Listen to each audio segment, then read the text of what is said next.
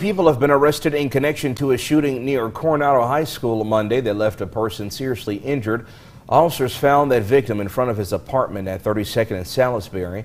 He identified the shooter as 18-year-old Kishjan Malik Reed, claiming that Reed and two other minors tried to force their way inside his front door.